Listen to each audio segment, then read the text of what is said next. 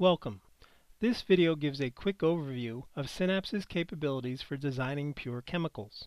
We will be using the Synapse Reader. If you do not have a copy of Synapse or Synapse Reader, please visit our website where you can download the Reader version. We will be using the MKS Chemical Design Examples document and the MKS Common Chemicals Knowledge Base. These documents are included with both the complete version and Reader versions of Synapse. All of Synapse's documents are designed as electronic reference books. Analogous to a reference book, Synapse's documents are divided into chapters. For example, a knowledge base document has chapters on chemicals, mixtures, estimation techniques, structural groups, elements, and references. Synapse provides extensive capabilities for managing physical property data, generating physical property estimates for both pure components and mixtures, regressing data, generating graphs, and generating reports. Synapse also contains all the capabilities of Cranium, so please see our associated videos on Cranium for additional details. The goal of a chemical product design is to assemble molecular structures that have physical properties that satisfy a set of design constraints. Activate the Chemical Design Examples document and click on the Graphical Designs chapter. Scroll down to the Constraints section. We see that each constraint consists of a function, a goal value, a minimum value, and a maximum value.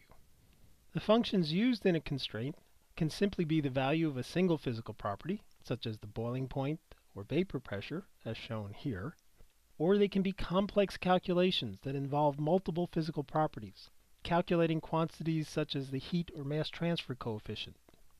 Change to the Functions chapter and navigate to the boiling point function.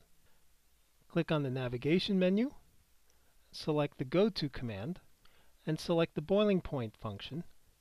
Press OK.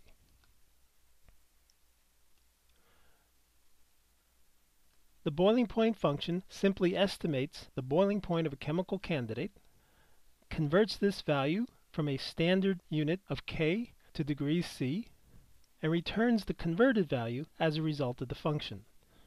Now navigate to the vapor pressure at 25 degrees function.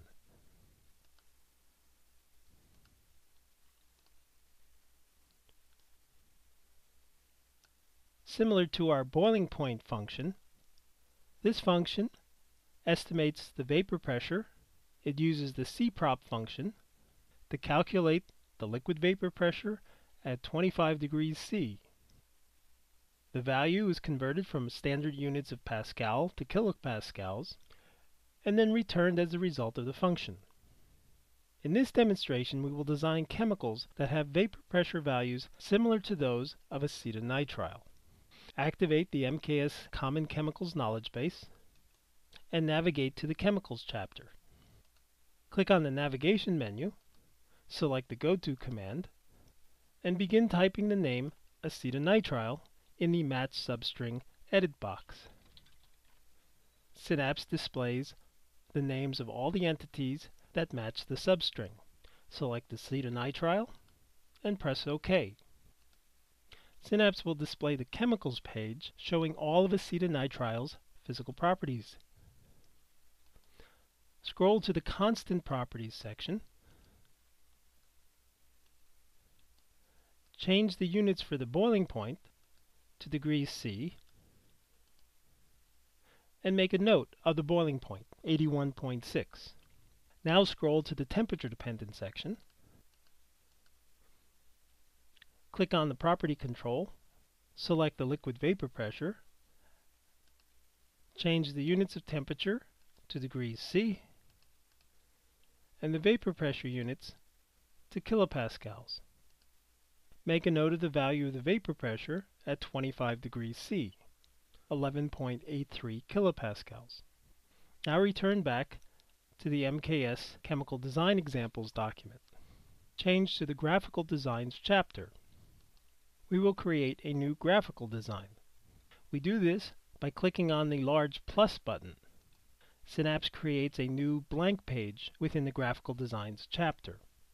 Click on the Identifier field at the top of the window and enter a name for our new design.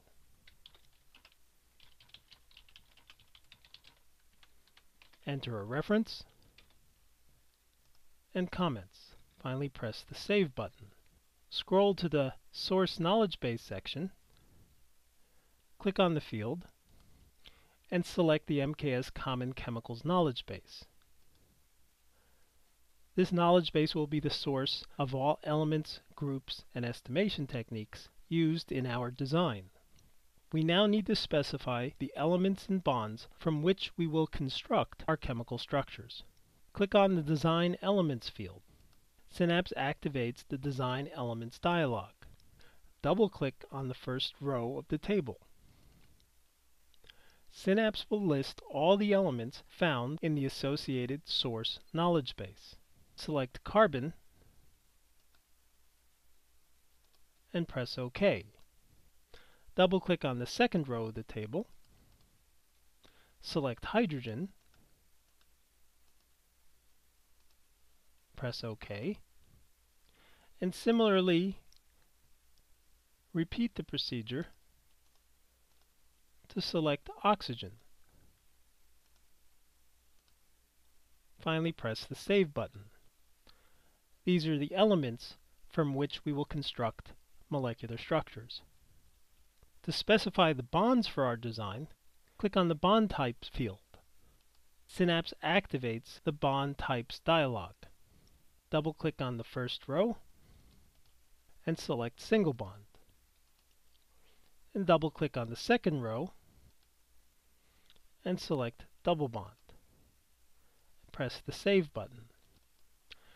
These elements and bonds are the pieces from which we will construct candidate chemical structures. We will enter two constraints, having the goals of matching the boiling point and vapor pressure of acetonitrile. Click on the Constraint Sections Fields table. Double-click on the first row of the table. Synapse activates the Constraint dialog. Our first constraint will try and match a chemical candidate's boiling point to the boiling point of acetonitrile. For the constraint function, press the List button and choose the boiling point function.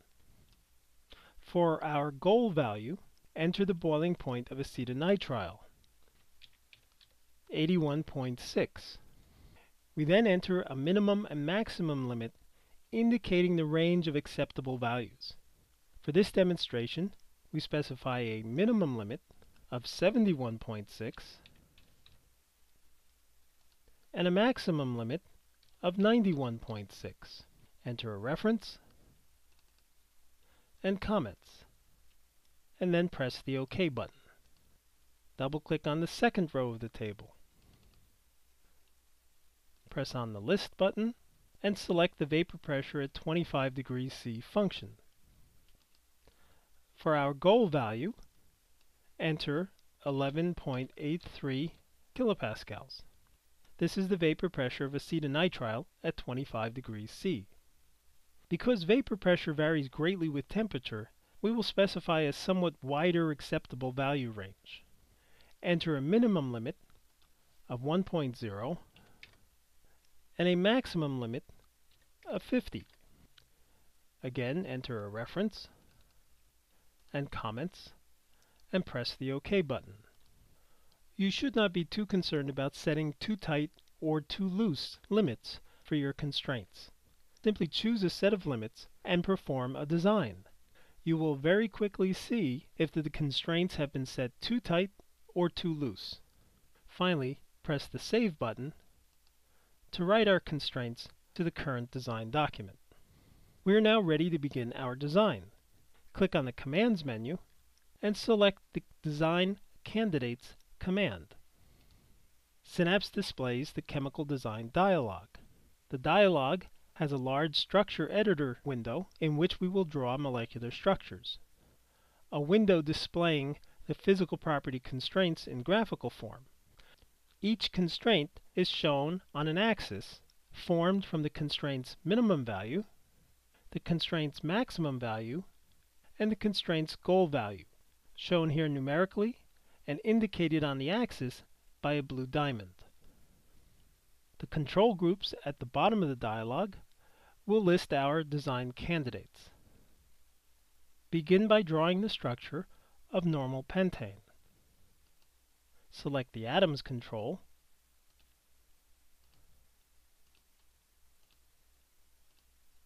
and insert 5 carbons.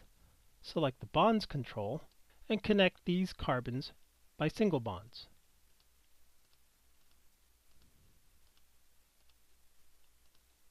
Then press the Update button.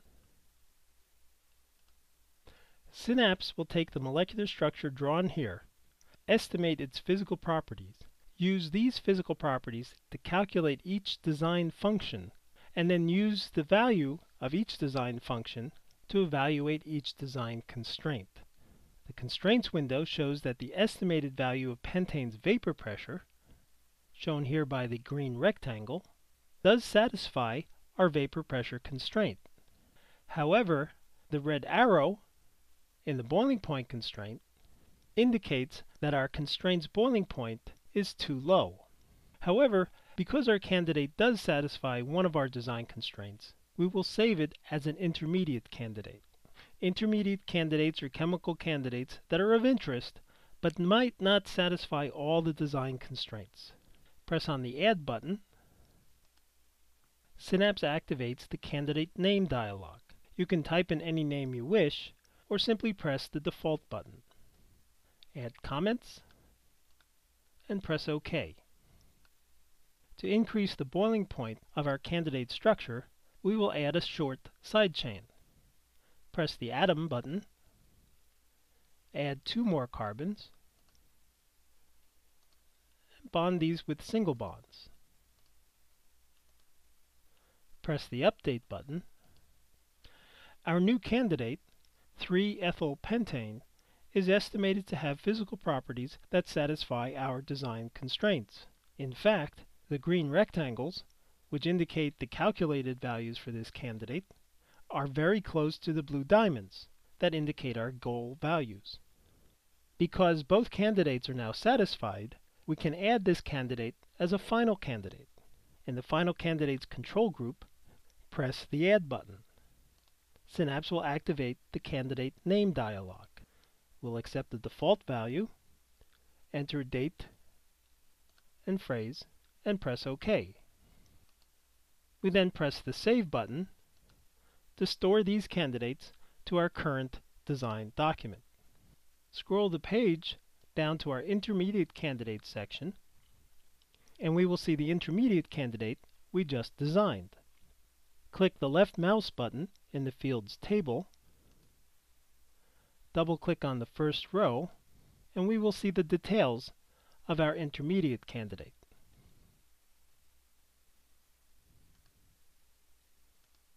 Scroll further down to our Final Designs Candidate section, click on the Fields table, and click on the first candidate, and we will see details about our final design candidate. Synapse's graphical design approach is very powerful. It gives the designer the ability to investigate many possibilities. We typically recommend that when you begin a new design, you perform a graphical design first to become familiar with the molecular space and to ensure your constraints have been appropriately set. Synapse can also perform a chemical design automatically. Change to the Combinatorial Designs chapter. In a combinatorial chemical design, Synapse uses a set of design groups to generate all molecular structures that satisfy a set of design parameters. Synapse then estimates the properties of each of these candidate structures, uses these properties to calculate the results of functions, and uses those function results to evaluate a set of design constraints. Click on the Add button to create a new combinatorial design. Click on the Identifier field and enter a new name.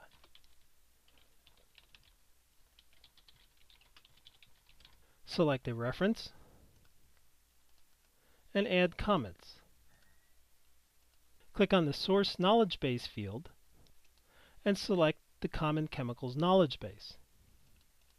For now, we will skip the Design Parameter section. Click on the Design Groups table. Synapse activates the Group Limits dialog.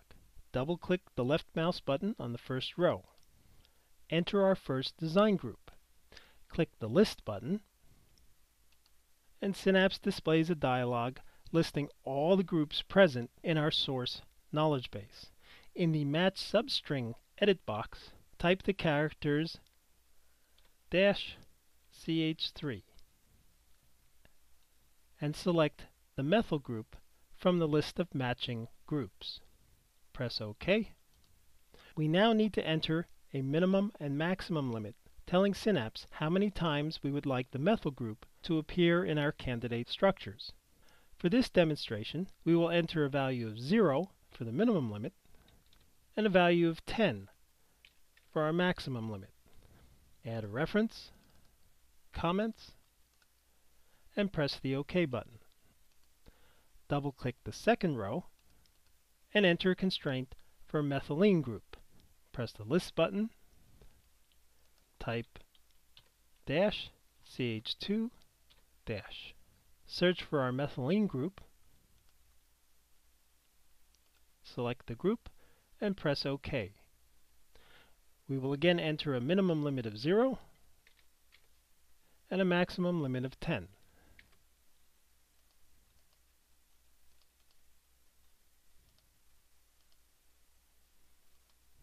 Double-click on the third row and enter a constraint for a branched hydrocarbon.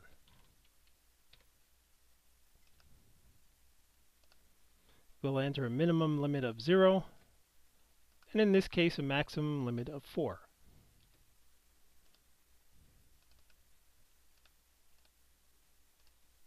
Enter another branched hydrocarbon constraint,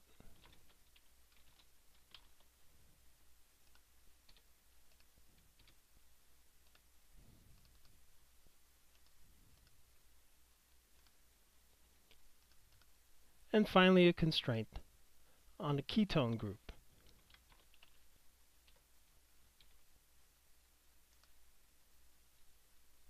We'll have a minimum limit of 0 and a maximum limit of 1.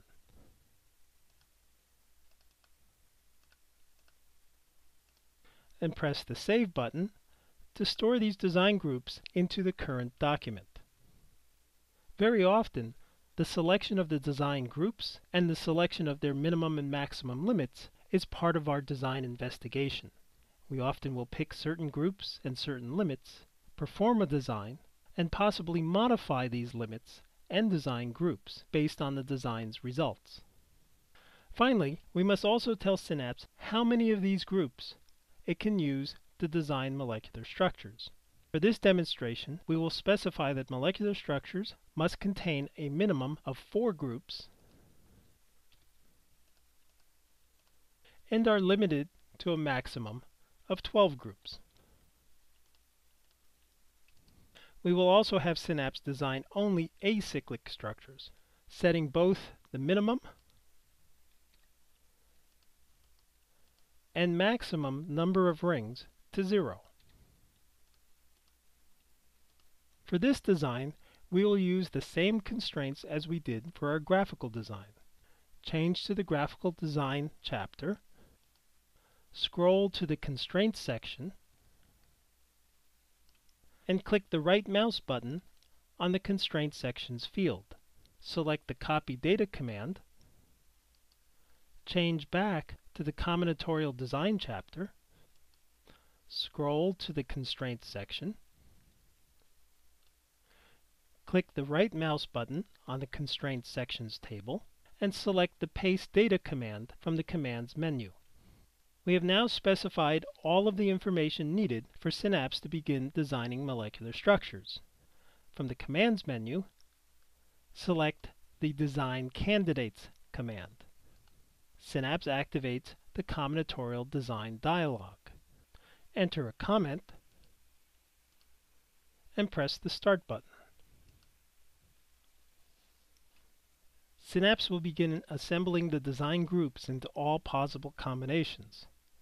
As Synapse creates a candidate structure, it will estimate that structure's physical properties, use those physical properties to calculate a result for each function, and use these function results to evaluate each design constraint. Those candidates whose physical properties satisfy the design constraints are shown here. Synapse shows these results graphically in two windows. The Sequential Constraint Statistics window shows the results of evaluating each design constraint on each candidate. These constraints are evaluated sequentially. The boiling point being the first constraint is evaluated for every single candidate. The display shows that most of the design candidates have boiling points that are too high and do not satisfy the constraint. We can use the scale control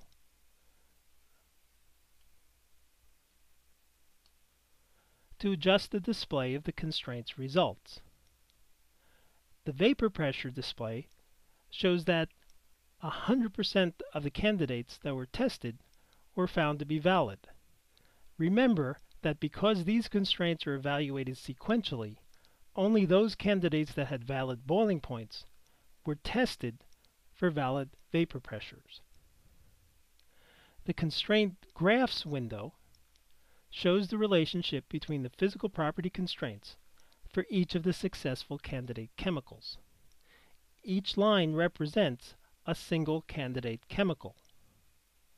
The Constraints Graphs window is very useful for identifying correlations between our design constraints.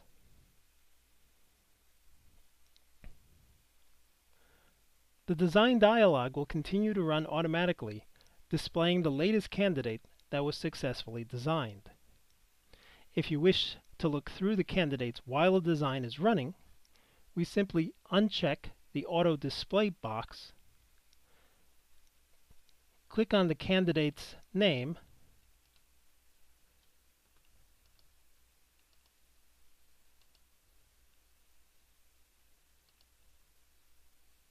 and press the Detail button.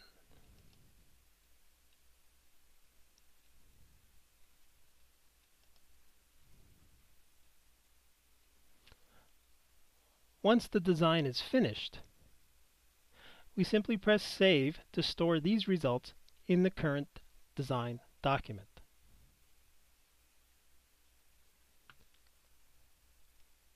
This concludes our demonstration of Synapse's capabilities for designing pure chemicals.